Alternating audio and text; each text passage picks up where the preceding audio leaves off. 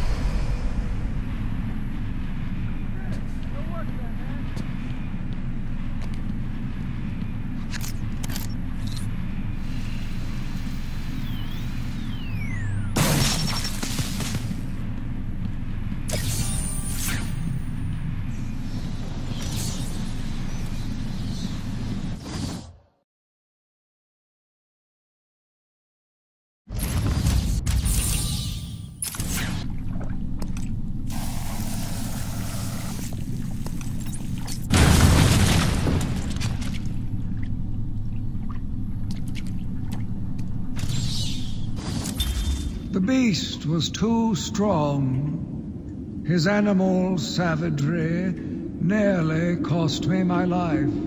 I took my frustrations out on a lone patient. His case notes suggested he was a paranoid schizophrenic. His pleas, as I beat him to death, suggested much more. His confessions were illuminating. My path was clear.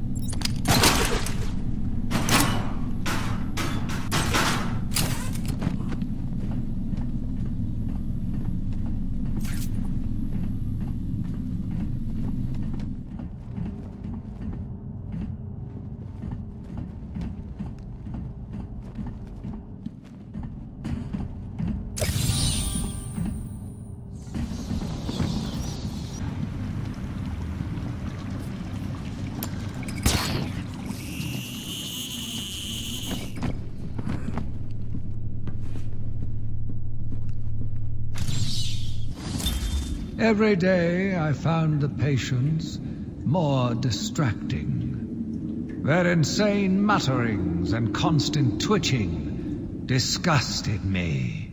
There was only one way to cure this evil. Only one way to purify the city and ensure its future. I needed to prepare myself. I needed to be ready.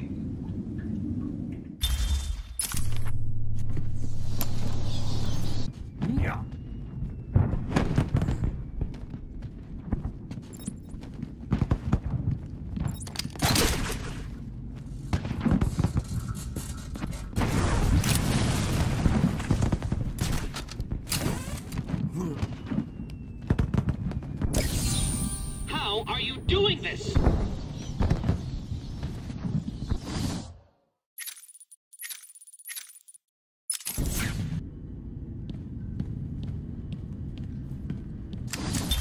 Taped interview 39. Patient's name is Edward Nigma. At this point in time, I've yet to decide if Mr. Nigma is a suitable candidate for the Titan process. I'd like to talk about your childhood. Miserable. Next. By all accounts, that is where your fascination with riddles began. I believe discussing those years could explain your compulsive behavior. Very well. My father hated me. Always called me a moron. I see. I was determined to prove him wrong, so I entered a contest at school.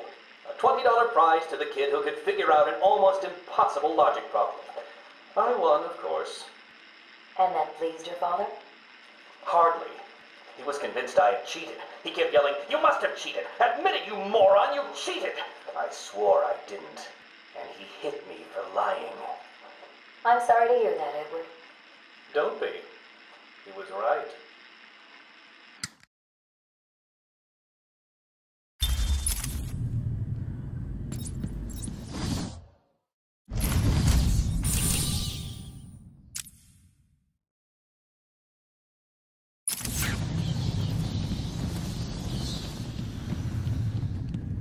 No challenge is too great for me.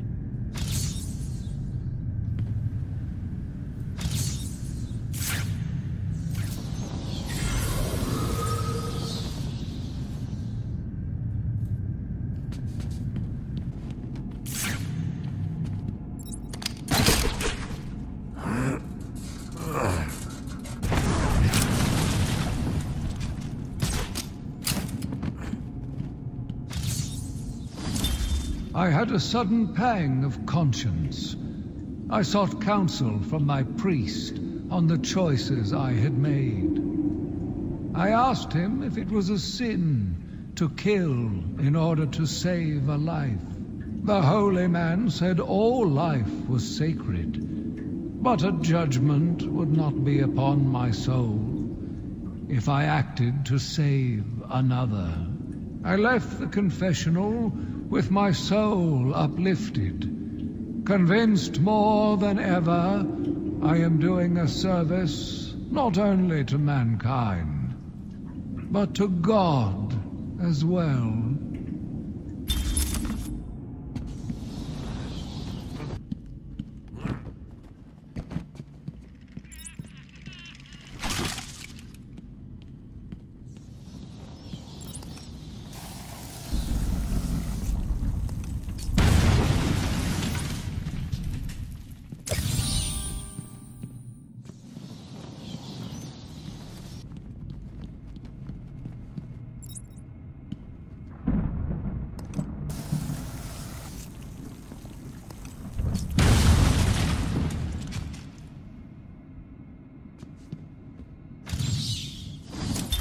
I watched in silence as he brought in the woman. Her skin now a venomous green. The wanton creature no longer looked like a human being, much less a woman. The Bible says, "Suffer not a witch to live." Yet he has once again delivered this female atrocity to our care.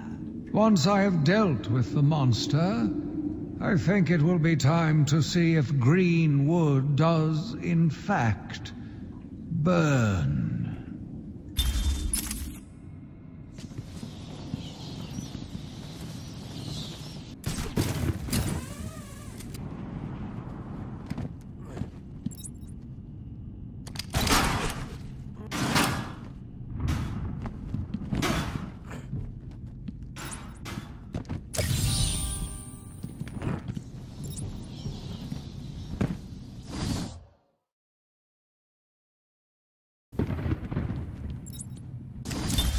Patient interview 44. This is yet another interview with Edward Nigma. I have yet to make up my mind whether he's a genius or just deluded. Whichever one he is, just being in his company is both irritating and exhausting. Hello, Miss Young. You look tired. Anything you need my help with? No, thank you, Edward. I am here to help you. We all are. Forgive my arrogance, Doctor, but if you think I need your help, well, you're in the right place. Let's look at it a different way. Throughout your career, you have specialized in bizarre traps and convoluted clues that more often than not result in the death of the unfortunate participants. And if the citizens of Gotham were smarter, my games would be merely an amusing diversion. Instead of death traps. You really should be thanking me. weeding out the ignorant, the stupid, the useless. But don't worry, I'm sure you would survive. What a lovely photo on your desk, Doctor. Your family? Mother, perhaps. Put that down. Get out. Guards!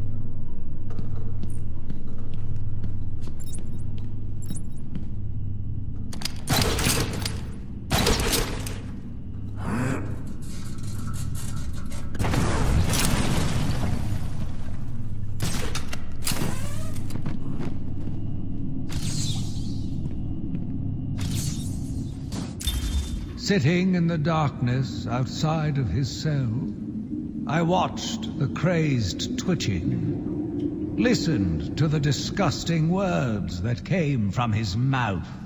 How can I let a dirty animal like this live? He is the cancer I have sworn to protect the city from.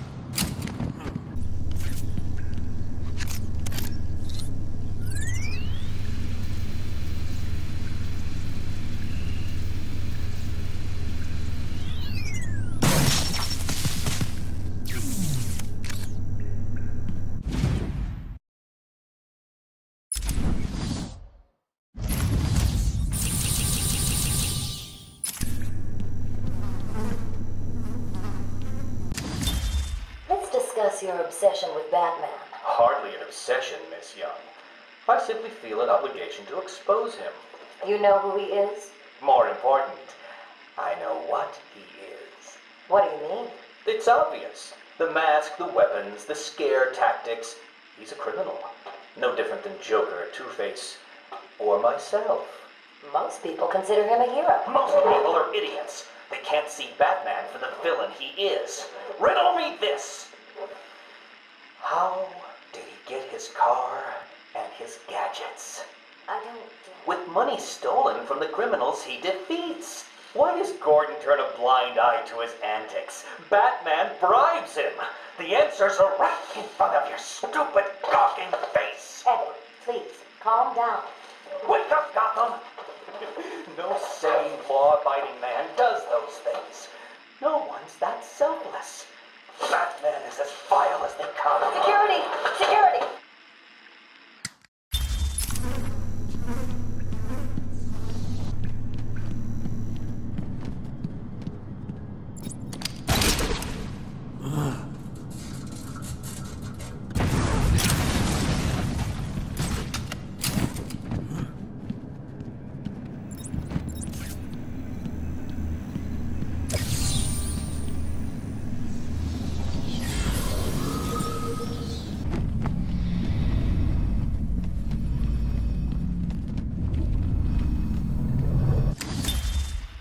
final interview with Edward.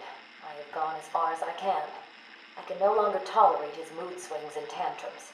I have more important work to be getting on with. He will be transferred to Dr. Whistler's care as of next week. Good morning, Doctor. How are you today? Fine, thank you, Edward. You're in a good mood. I'm always in rare spirits when I'm about to be released. Edward, you know you don't come up for parole for another 3 years. First thing I'll do is have dinner at that Italian place on 19th Street. Seriously, Edward. I only hope Joker hasn't completely trashed the city. Oh well, I'm sure I'll find out soon enough. Wait, have you been in contact with the Joker? He escaped Arkham weeks ago. And yet, one hears things. What things? What have you heard? Oh, something about a surprise party for Batman. I forget the rest. You know Joker. Yak, yak, yak. Edward, if you know anything, you have got to tell me. Lives could be at stake. What did Joker say? You forget, Doctor. I'm the one who asks the riddles.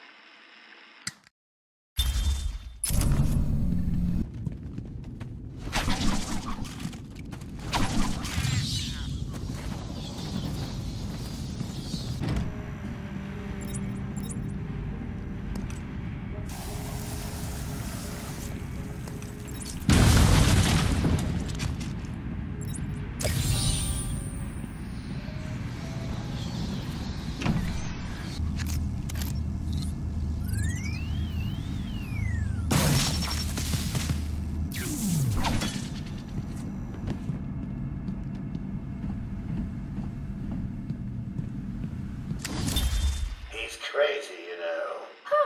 Batman? No, Santa Claus. Of course, Batman. Always Batman. I've seen it in his eyes. Screaming, mad stalkers. And dishonest. Hiding his face behind a fright mask.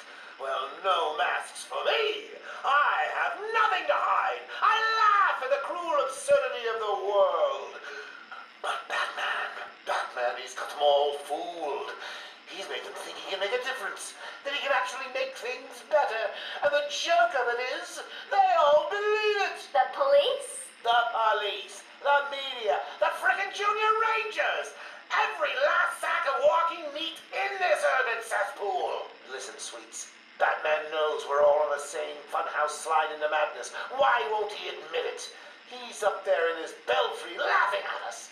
And the real gag is, the miserable liar is allowed to run free while I'm in here. That's really incisive. Then you understand, don't you? You know why I do what I have to do. You know Gotham's only real savior is me.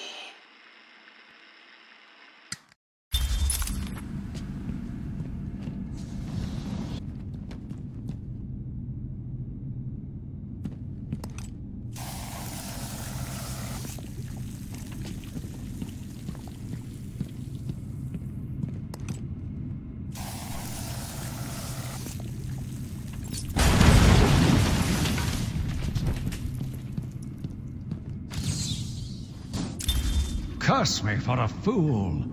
How could I not see it until now? The monster had a confederate. I hid in the darkness near his cell, and saw with my own eyes one of the doctors whispering to him. She looked at him through the transparent barrier with tenderness, with, dare I say, desire. My skin crawled with revulsion as she kissed the glass. Fighting the urge to dash the woman's head through the glass, I let her continue. The damnable clown might have shared secrets with her that would be useful once the mad dog has been executed. I'm sure the woman will reveal what she knows to me. If not willingly, then certainly under electronic persuasion. After that, a lobotomy, I think. Unfortunate for one so young. But her lust has put the reputation of Arkham at stake. Yes, a lobotomy. The very thing. There is no other way to ensure her silence. in this regrettable matter.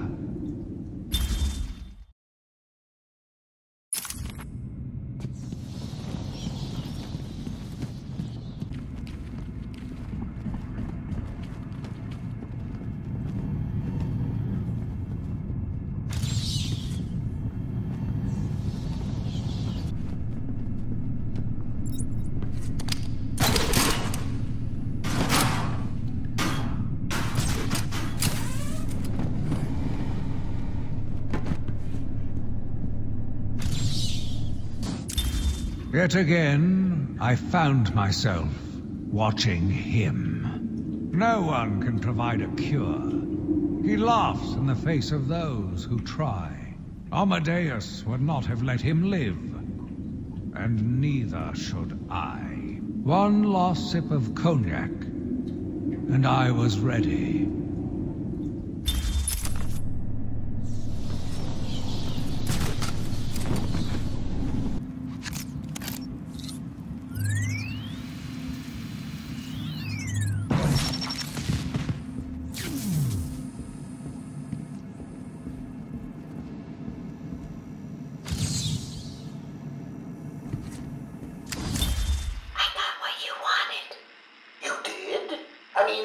Good. How did you smuggle it in? Actually, I don't want to know. So you're ready to stop that evil, murdering bat once and for all? Of course I am. He needs to pay for what he's done to you. Give it here then, quickly.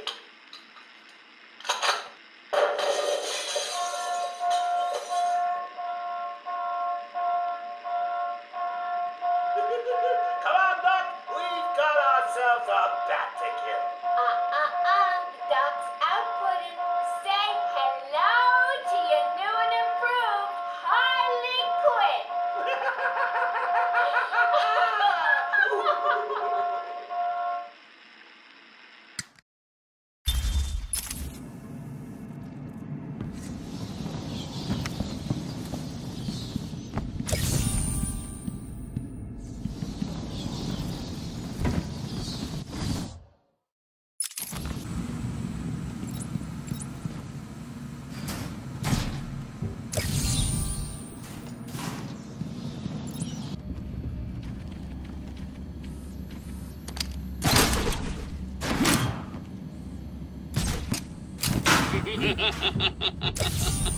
Puzzling, isn't it?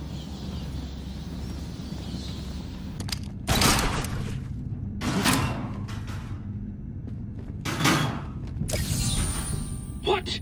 You're nearly done? Are you cheating? Looking them up on the internet? Tell me.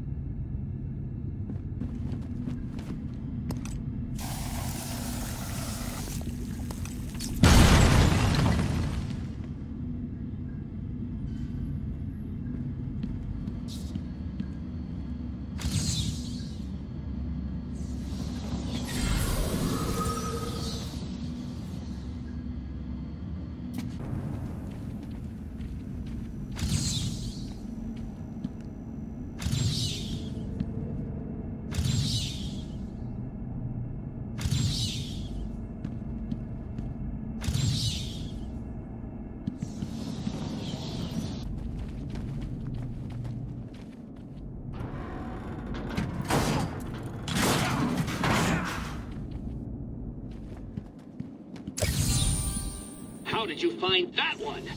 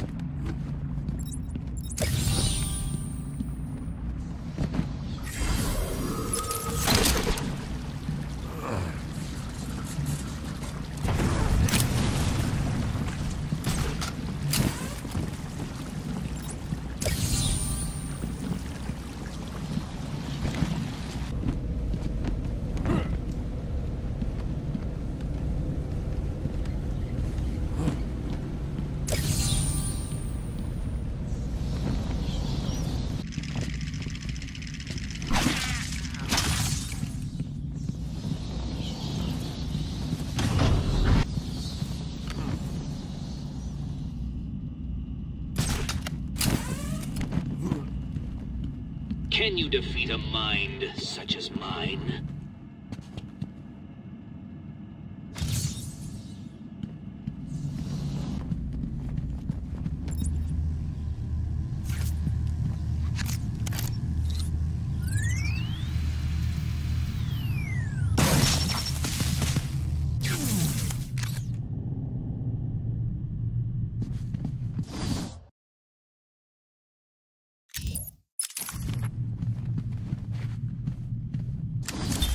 Patient interview 9. Dr. Crane continues to evade questions. I believe he is quite sane, just evil. He takes no interest in the people he has hurt. His research appears to be the only motivating factor in his life. What is it about fear that drives your obsession? Fear drives everything, Stephen. Everything. Your life is governed by fear. Every decision you make is a product of that fear. Don't be ridiculous. You married your wife, Margaret, isn't it? Because you were scared of dying alone. You have children because you're scared of leaving nothing behind that really matters. You go to the doctors because you're scared of dying. Do I need to go on? No. I think that will be all for today. Guards?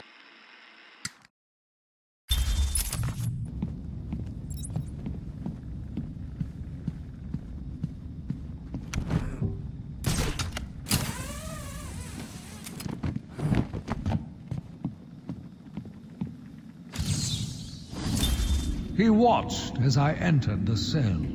He smiled as I showed him the knife. I told him how I will use it, how I will cleanse this city. And then, terror. I was paralyzed.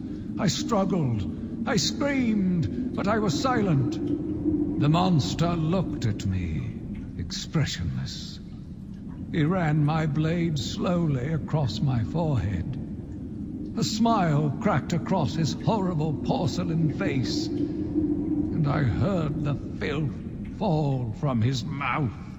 He laughed and called me that horrible name.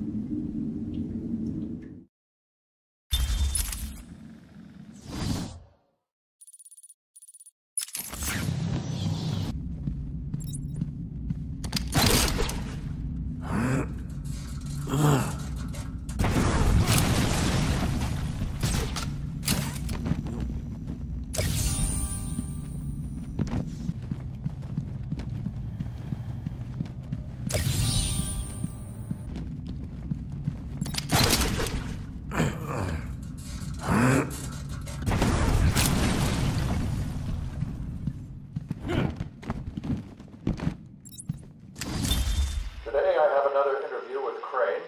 I cannot say I am looking forward to it. I've been feeling anxious. I don't like to admit it, but I think he's getting to me. How are you today? I keep telling you, this is my session. It was your session, Doctor, but not anymore. Are you okay, Doc? I think... yes, Oh, he's fine. Just questioning his grip on reality. You should be doing the same any second. Mom? Is that you? Wait, what are you doing? Get off of me. Help! I need help here! I can't breathe! Like I said, you're all part of my experiment now.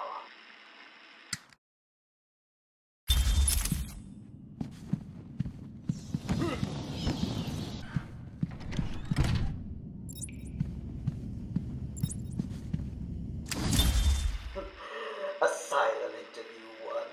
My experiment is underway. Working alone, I have created my ultimate fear gas. Its potency, a revelation. They're all over me! Please, Daddy. Don't do it! Come on. Come on. I have pumped enough gas into the medical center to break 100 minds. It should only be a matter of time before... What? Give it up. Now! How are you still standing? How come it's not affecting you? Who says it's not? I knew it. What was it like? What have you seen? Officer Cash, get this formula to the air conditioning system, now! You failed, Crane. Again. I've been working with Dr. Kellerman creating an antidote to the toxins in your cologne. He fooled you, Crane. How does that make you feel?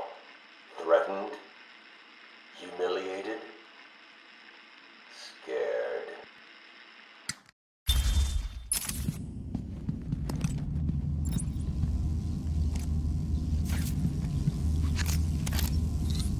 Can you defeat a mind such as mine?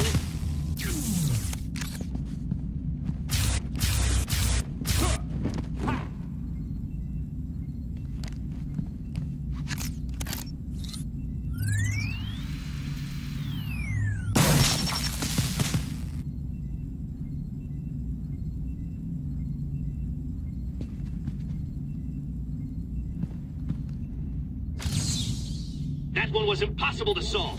How did you do it?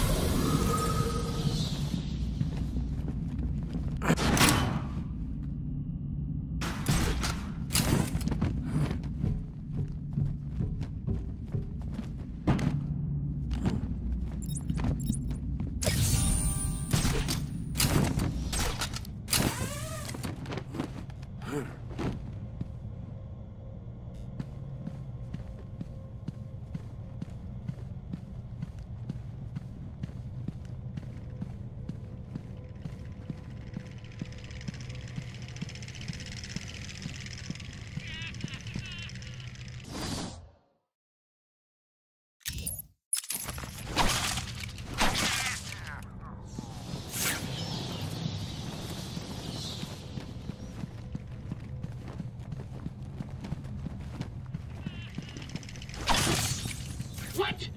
You destroyed them all? But that's impossible!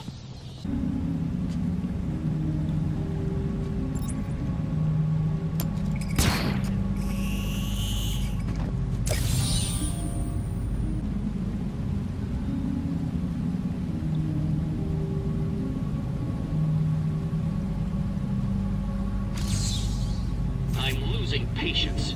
You're cheating. You must be.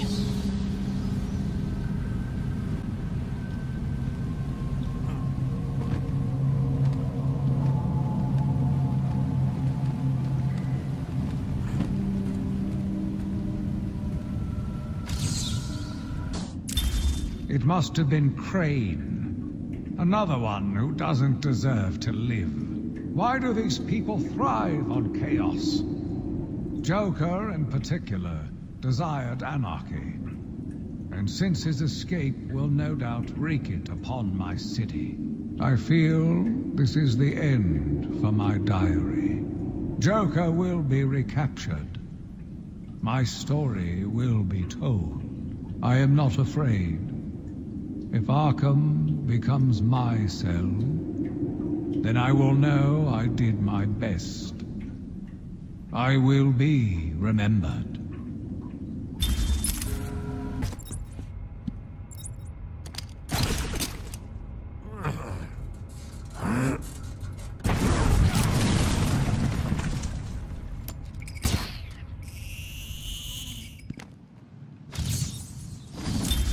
I am the spirit of Amadeus Arkham. Even though Amadeus had long since passed, his spirit lived on, surviving, moving through the walls of his asylum. When it chose me, I felt proud. I was honored to continue his work, to cleanse this city.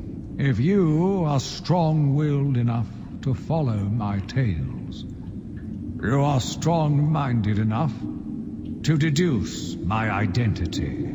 Come and find me, friend. Together, we will save Gotham.